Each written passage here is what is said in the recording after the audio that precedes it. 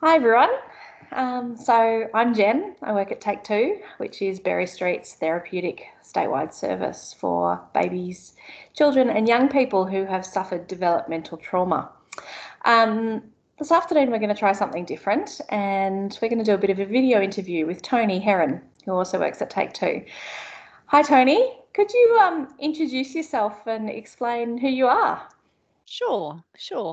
Hi, Jen. My name is Toni Heron, and I'm an occupational therapist, psychotherapist, working here at Take Two Berry Street. Have been here for quite a while now, about 12 years, and prior to that, worked in child and adolescent mental health settings around the place in Victoria and New South Wales, and have always really worked with children, adolescents, and their families because I love it, basically.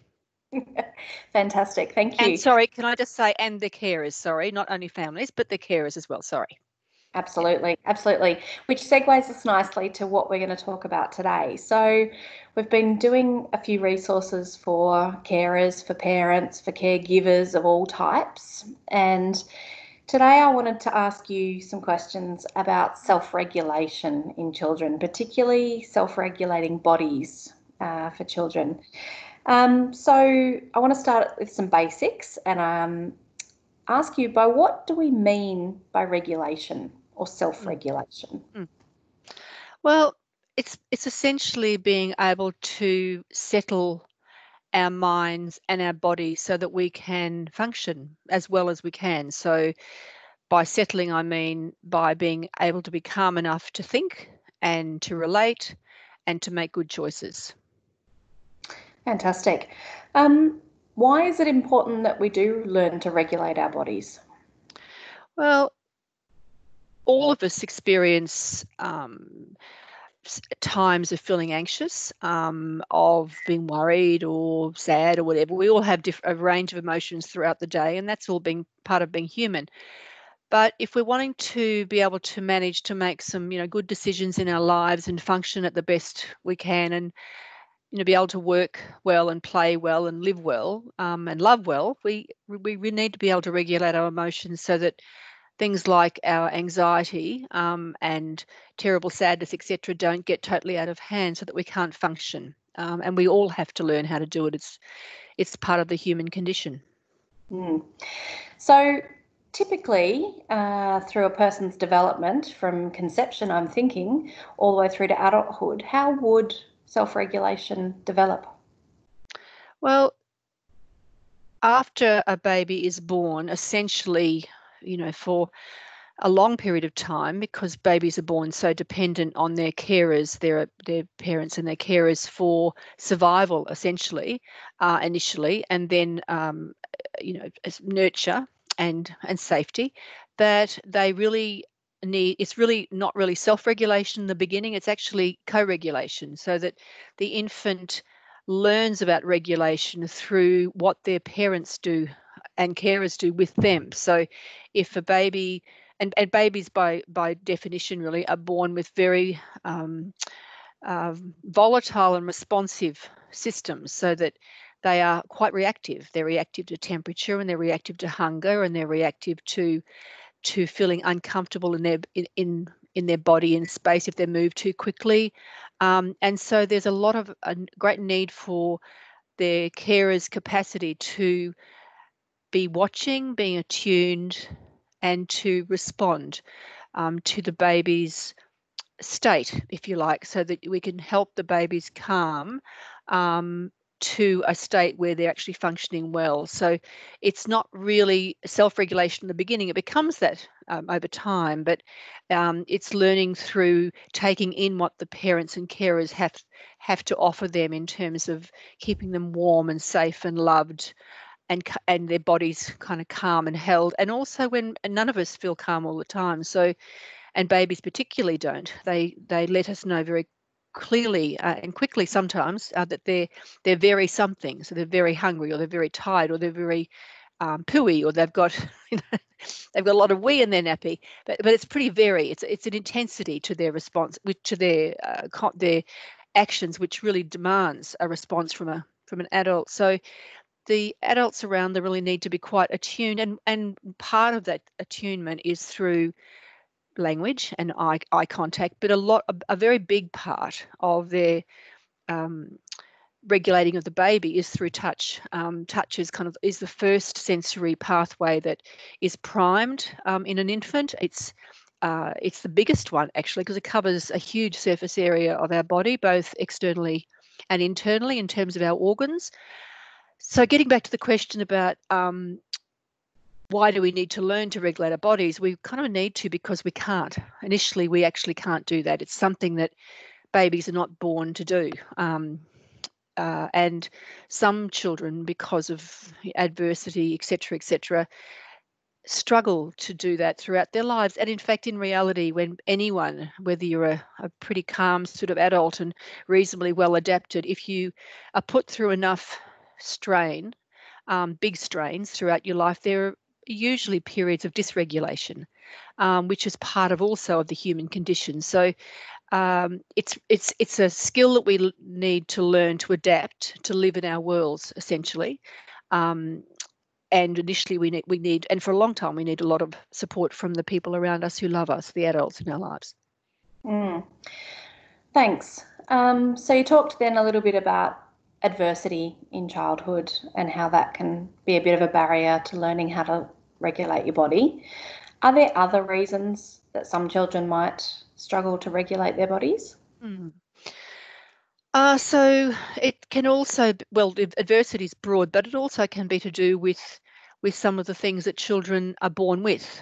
So that children who are born with congenital conditions or neurodevelopmental disorders often have more sensitive brains that aren't quite as adaptive to change and to challenge as another baby's brain, essentially. So it can be things that are inside our bodies, and it can be things that are outside our bodies, happening in the world or in the people around us. So there are many, and so I don't want to say that stress is a bad thing either, because we all need it. If we don't learn how to manage some optimal level of stress, we're never going to develop any resilience. So it's a kind of a good enough amount of stress we're talking about. Whereas here with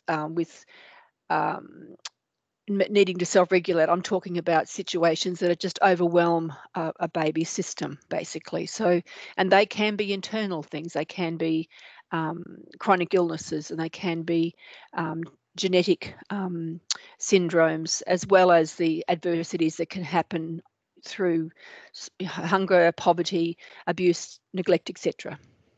Okay, thank you. So we know that children in out-of-home care generally have more trouble regulating their bodies than their age-typical peers do at school or in other circumstances. Why is that? It's a really good question. There are a number of reasons. One of them is that, and this is an interesting one actually, because this is also linked to body contact. That, or can be, that children have learned at a very early age as infants that part of their parents' and carers' response is to use the combination of sensory inputs through touch, eye contact, etc., but all together as a package, if you like. But the touch part, the very firm touch, and the rocking are two very important sensory inputs that parents and carers do automatically, which actually is something the child has a lived experience of being settled. They actually know what it's like to have a settled body. A lot of our children that we work with have not actually had that experience. They have not actually really probably ever learnt to really feel contained by their parent or carer through the whole experience of the settling down, calming down. So for some, and this is not just from children who have had hard things, done to them or near them. It's also children who've missed out on a great deal of sensory stimulation, and also things they need, that the nourishment and cleanliness and warmth, the basics that we all need to thrive. So one of the things about that whole earlier piece is that a lot of our children we work with have learnt, sadly, that for all sorts of reasons, it's been really hard for them to rely on their carers around them to meet their needs. So one of the things when they have the experience of being loved in that kind of complete body-mind way, they kind of feel confident that if they do have a need, whether it be for nurturance or comfort or whatever it might be, that they can reach out. But for a lot of our children, they have learnt not to ask for all sorts of different reasons. So it's a double-edged thing for them. On the one hand, they have not had the experience, they don't know what it's like, and they don't really even know how to ask. And the other thing is they actually haven't had those experiences over and over again of having their carer and parent care for them physically as well as in other ways, so that their bodies had that experience of being held. And I mean held in the physical sense, but of being calmed from that distraught feeling that babies have when they're absolutely, beside themselves with hunger or fatigue or whatever, that the parent is able to help them learn in their bodies what it feels like to be calmed by a safe other. Does that make sense, Jen, to you? It does. It does. Thank you. It does. So there are many children in our community who will be suffering the result of never having been held, as you say, and maybe quite a bit older than babies now. Are there things that caregivers can do, and potentially while they're at home now from school might be a good opportunity to do some more of this work, to try and regulate children by regulating their bodies? I think it's a yes, it's a journey that children can learn with the carers together, in a sense, because what I found working with families around these issues and speaking with caregivers is that when caregivers are able to identify the things that calm their children, because most of our kids actually need calming more than prepping up in take two. Some children don't, but it's more the minority, really. So the thing around this is actually helping the children. One of the things is helping them develop a greater range of healthy soothing strategies, because all of us have got soothing strategies. Some of them aren't so healthy. Like, for example, I've just had a biscuit for after my lunch today. It was not the healthiest thing in the world, though I really enjoyed it. So it's a really good time, actually, because apart from anything else, the children are home with the carers. They're actually being together, seeing each other, eating together, doing things together in a way that most busy families don't get the opportunity. So it's a chance for the carers to be, if you like, an observer and a participant with the child, to talk with the children and to observe what their bodies do. Carers are amazingly good at noticing things like, oh, my little Johnny that lives with me, he likes to walk down the street doing handstands, and many carers have said to me, people think, oh yeah, that's a bit interesting, but they're just used to it. That child needs movement. So working out what the child's body needs, and trying to meet those needs in a safe way. When I say safe, I mean broadly speaking, because some kids need to have things that are on the margins of safety and risk, to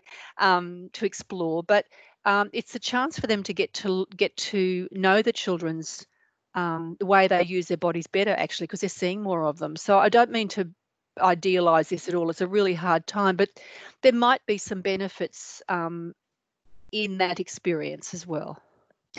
So would you mind perhaps just talking me through some examples of what you might do with a toddler who needs calming down, as opposed to maybe a primary schooler and maybe an early high schooler, to try and calm them down? Some of the things that people could be trying at home. Sure. Okay, so this, of course, depends on what the home environment's like, and hopefully the toddler, has some space.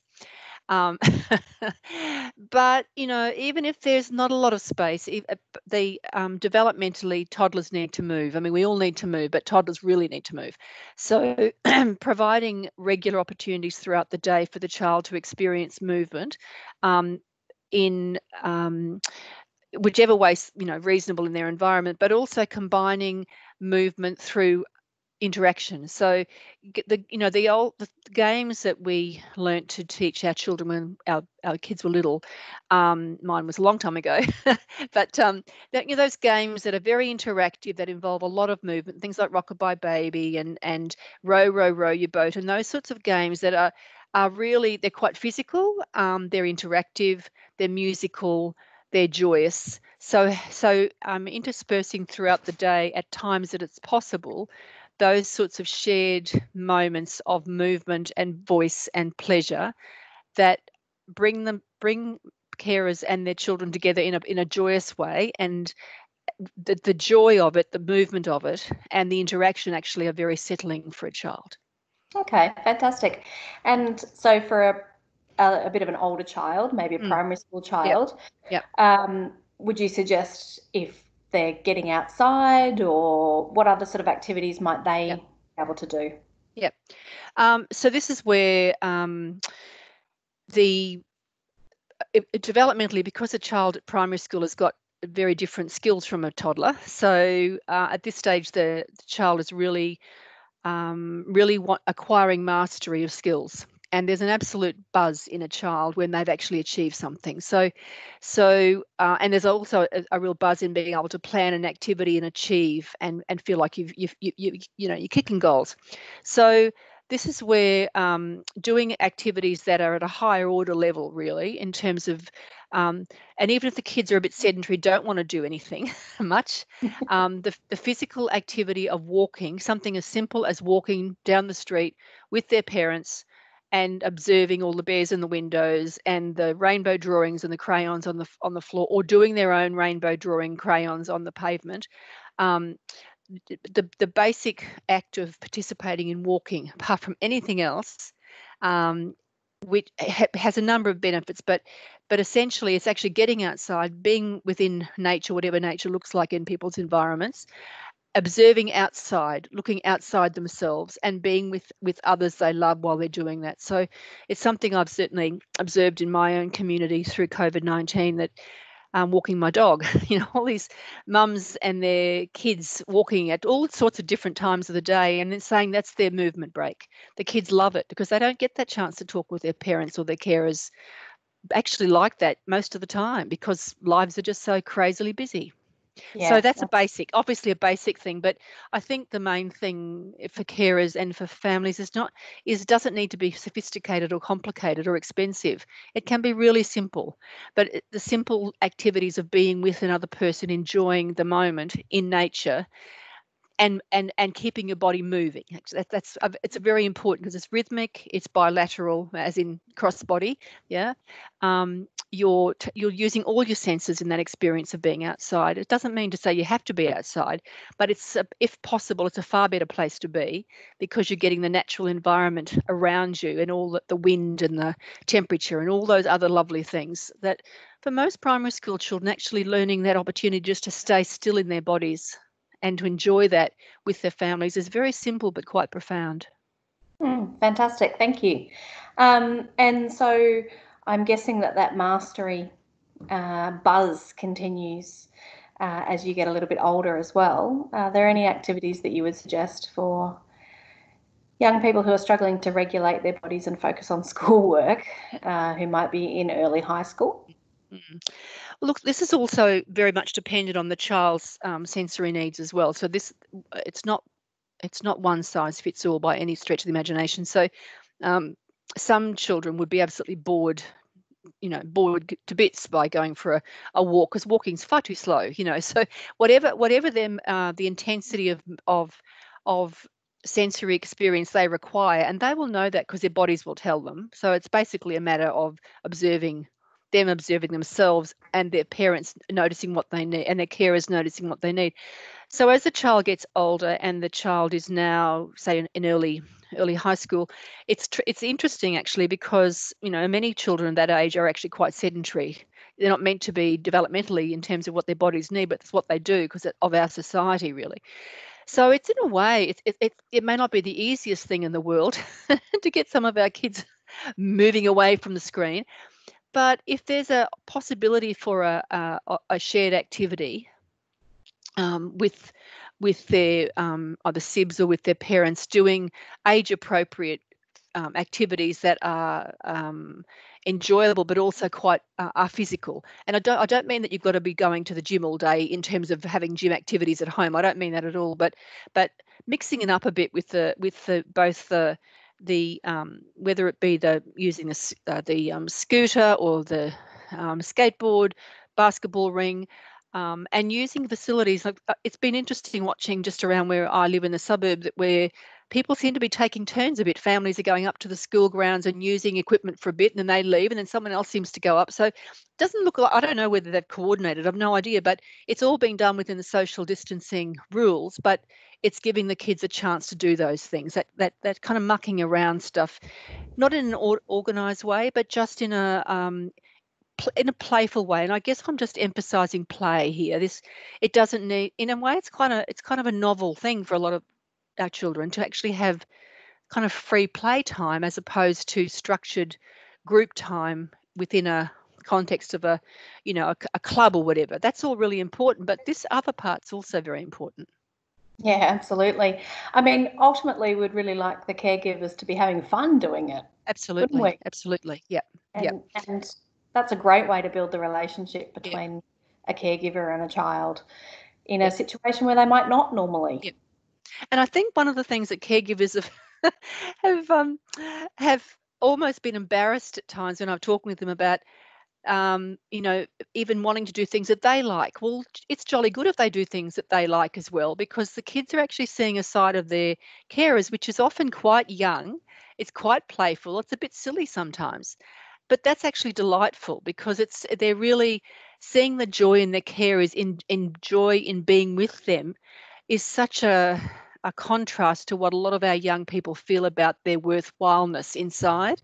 So I guess I'm just emphasising that this doesn't need to be too sophisticated or complicated, but that doesn't make it any less profound and important. Yeah, fantastic. I think there's a lot of good ideas out there. For caregivers who want a bit more information or help, are there any places that they should look for additional assistance, or what else can they do?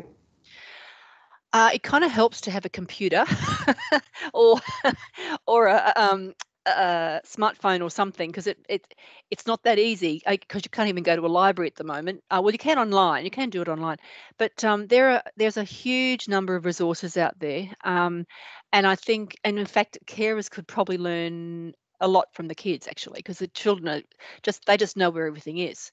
Some things they may not in their best interest to know about where they are, but just in terms of things like, for example, if people say have got toddlers and they're wanting to, and preschoolers are wanting to look at preschool activities, all they have to do really is Google online about preschool activities for children, and there's just this swathe of activities out there. It's like a recipe book, basically. Yep.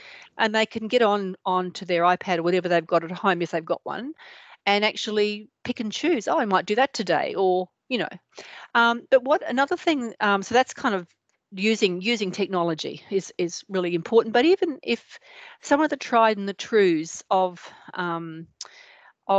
adults' own childhoods, this is actually a really good time for adults to be able to talk with the kids about, well, when we were young, not in terms of glorifying our youth, because it wasn't glorious at all, but you know what I mean. But there are some of the elements of family life, like the cooking together, eating together, reading together, drawing together, and not everything together, of course, because we get sick to death of each other, but I think a combination of what we find, the resources that are out there, there's masses of them, it's just too many to even say, and many of the professional groups have got stacks and stacks of things online, so you just have to look it up and do a bit of an explore.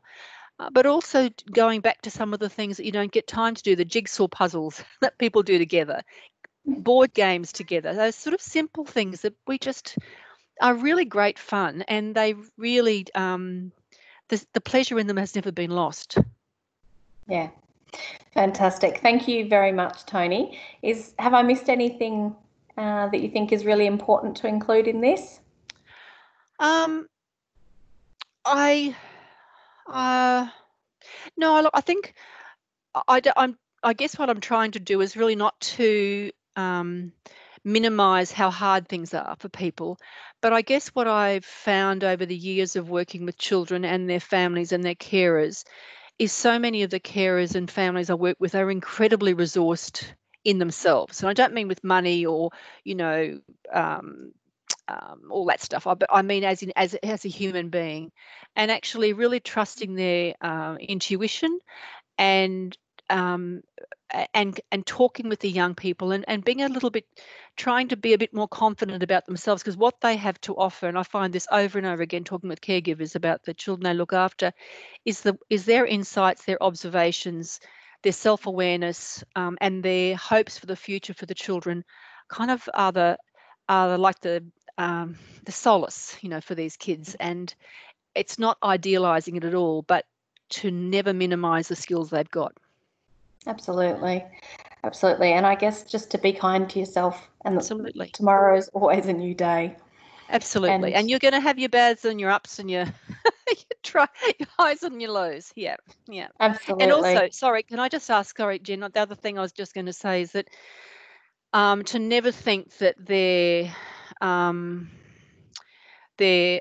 anxieties about things are too trivial to share with their workers. So, you know, workers are busy, families are busy, but you know, it's the reaching out, in a way, the reaching out to your case manager, etc., is actually really good modeling for the children, because so many of our kids have not learnt to reach out. They've learnt not to reach out. So actually seeing that demonstrated to them and seeing how adults work together and how adults work as teams, and there's unity in that, seeing that observing that in real life is a really powerful message for the kids that yes, you know, that mum or whatever they call their foster carer, she looks a bit gripey today and she's rung up a friend for a cup of tea and a chat, and that's actually good. You know, she's a bit snarly, but you know, she'll get over it, you know, or he'll get over it, whatever it might be. But actually that modeling of reaching out, seeking and receiving help, and that expressing vulnerability, and that being a really worthwhile thing to do, and that doesn't devalue you or your integrity. I think it's very important. I think they're very wise words. Thanks so much, Toni, and Okay. we'll speak another time soon. Okay, thanks, Jen.